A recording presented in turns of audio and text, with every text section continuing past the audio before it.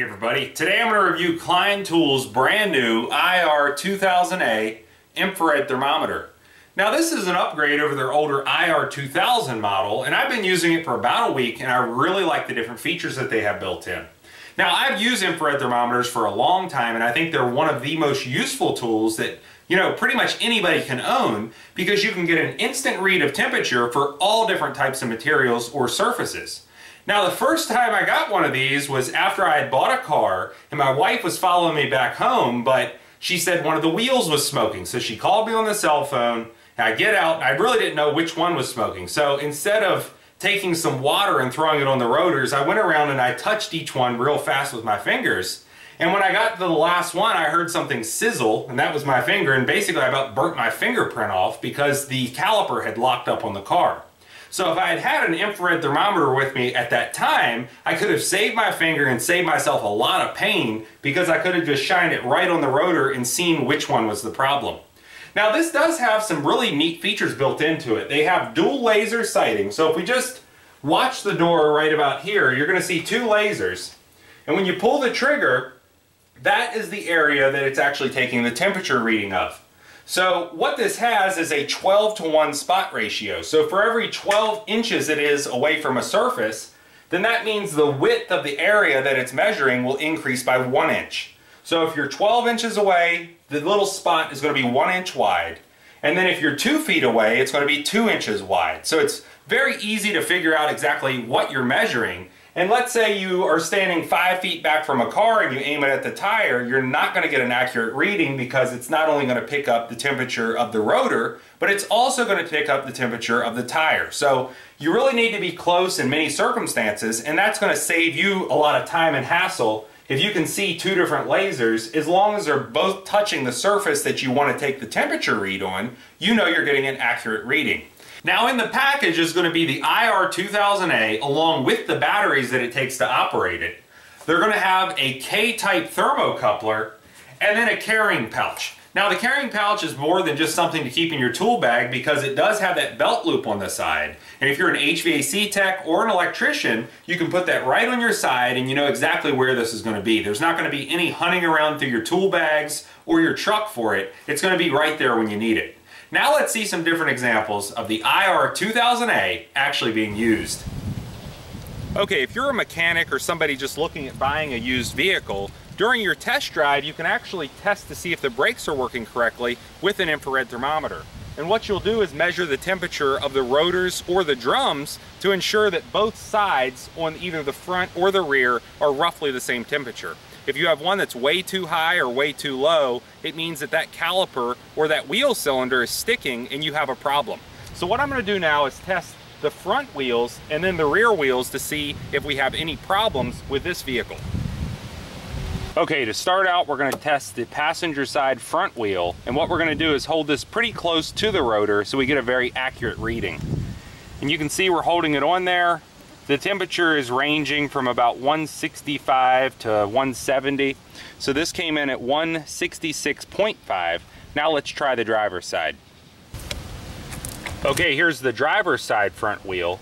And you can see with this one, we're right there in the mid 150s up to 160. So these are activating at the exact same rate. Both of the front calipers are perfectly fine on this. Now let's test the backs. Okay, this is the rear driver wheel. We're shining this on the rotor. It's coming in at 132. And now we'll try the passenger side to see if there's any difference there. Okay, this is the rear passenger tire. We'll shine this on the rotor right near the caliper. It's coming in at 132, so it's almost exactly the same as the other side. That means that we don't have any problems with the caliper sticking on this vehicle. So by using the infrared thermometer, we were able to confirm that the brakes are working correctly and none of the calipers are sticking. To demonstrate the auto lock or auto scanning feature of the IR2000A, what I've done is set it up on a small tripod, and I have it aimed right at the coil on an electric griddle. So what we're going to do is take the ambient temperature reading right now simply by pressing the trigger in, and you'll see the two little laser dots are shining right on where the coil is. So what this does is make a circle, and that is the area that it's actually scanning the temperature of. Right now it's 76.8 degrees. And while the screen's lit up, we can press this button on the far right. That's going to put it on lock mode. So now it's continually scanning. And as I turn the electric griddle on, you're going to watch that temperature start to increase. So as you can see, it's increasing already because the electric griddle is on, and it's continually scanning the new temperature readings. So let's zoom in on them now just to see how fast it's going to increase. And it's aimed right at roughly this area right here. I just turned this griddle on high, so I think high is about 450 degrees. But the problem with these electric griddles is the center of them, or the coil, will get extremely hot, and then the outside edges will be 200 or 300 degrees cooler. So it's very hard to cook food evenly on one of these because the temperature is not evenly distributed. But just looking at this, and you can see how it will just continually scan up, and it shows the current temperature as well as the max temperature read. Now if we turn the electric griddle off, it will stop increasing, and now it's going to start dropping. So even though it's still scanning this area right here, you can see the temperature going back down, and then the max reading underneath is showing 330.4 degrees, and it's continually dropping because there's no electricity being applied to this now. So it's already down below 300 degrees, and that will give you your two different temperature readings without having to hold anything. Now another thing that's included is this K-type thermocoupler. And what I'm going to do is plug it directly in the side of the thermometer, and then I'll show you how to turn it to probe mode, and then what we'll do is stick this in the end of the ice water as well as in the end of the hot tea, and we'll see the temperature difference. So what we'll do is take our probe and plug it right in the side of the infrared thermometer, and then we're going to pull the trigger to activate it. Now that it's been activated, we're going to press the mode button until you can see it say probe on the bottom, and then that's going to give you the actual reading of the temperature at the end of the wire. So right now it's 70.3 degrees. But we'll take that wire and we're going to put it in the ice water, and then you'll see the probe drop to 31.3 degrees because it's probably resting on an ice cube. We can take it directly out, place that in the hot tea, and then you can see it bump up to 170 degrees Fahrenheit. So it is very accurate and it's very fast. And now I'm going to show you how you can do dual temperature readings with the laser as well as the K-type thermocoupler at the same exact time. Okay, to show you how we can take a temperature reading with the infrared thermometer as well as that thermocoupler at the same exact time, first I'm going to pull the trigger to activate the unit. And what we'll see is the temperature inside the freezer. It looks like wherever it's shining is about 21 degrees.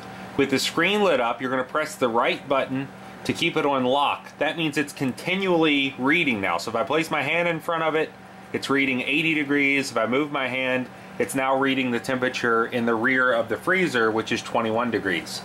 So we'll take our temperature thermocoupler, we're going to plug that in, and then press the mode button, which will allow us to change it to probe mode. So when we get down to where it says probe mode, then it will be reading not only the temperature coming out of the front of the infrared thermometer, but it's also reading the temperature at the end of the thermocoupler. So to show you how well the two different temperature readings can work, this one is reading 68 degrees out here in the ambient air, and then once again 21 degrees inside the freezer. But if we take a lighter and we heat up the end of that thermocoupler wire, you'll see it shoot up considerably, and it's up to 900 degrees, 1142 degrees, just depending on where it is in the flame, up to 1270 degrees. So it is reading not only the temperature at the end of the wire, but it's reading the temperature inside the freezer through that infrared portion at the same exact time. So now you've seen Klein Tools' brand new IR2000A infrared thermometer for yourself. And the different features that they have built in with this really make it easy to use. It feels very good in your hand, and then let's say you need to use your hands to work on something. The little place in the bottom where you can screw it into a standard tripod will hold it on the location that you want to keep a temperature read on, and you're going to be free to do your work. Now it does come with that little side pouch that has the belt loop included, so for an HVAC tech or an electrician, you can keep this right on your side. You're not going to be hunting through your tool bag for it. And overall, I really think it's a nice unit. I like the backlit display and the fact that it is so quick to read temperatures, and that dual laser sighting really makes it easy to see exactly what you're taking that temperature read on. Now, if you like this video, please click like. If you like my channel, please click subscribe. And thanks for watching.